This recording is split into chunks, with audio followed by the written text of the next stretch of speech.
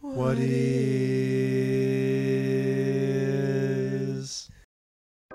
What do you think about string theory? What? String theory? I don't know shit about string theory. Don't have a clue what that is. That is a brilliant question. I have no idea. String theory is like a theory that there's a vibration kind of underneath the matter that's causing it to form. Causing what to form? Matter? Okay. So how does that happen? I don't even know what you're talking about. Everything's a piece of energy vibrating in a string, and that makes up all of matter. String theory possesses the electrons and quarks within an atom.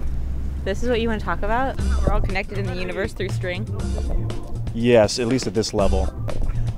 This level right here, you and I.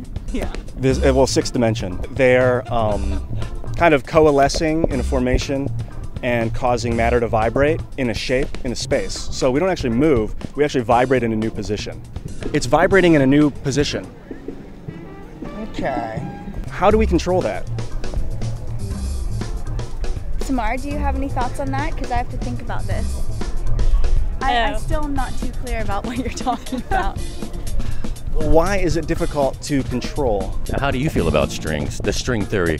I think we can connect them. I think they outline stuff, which is kind of interesting. Like, what's it outlining? But why not is it perfect? Why is it not perfect? Because everything changes. So that has to do with chemistry and breathing and oxidation and moving electrons through you. How do we do it perfect? Crap. You got me. Literally shit? Literally shit, yeah. Gets rid of a lot of methane. There's, yeah.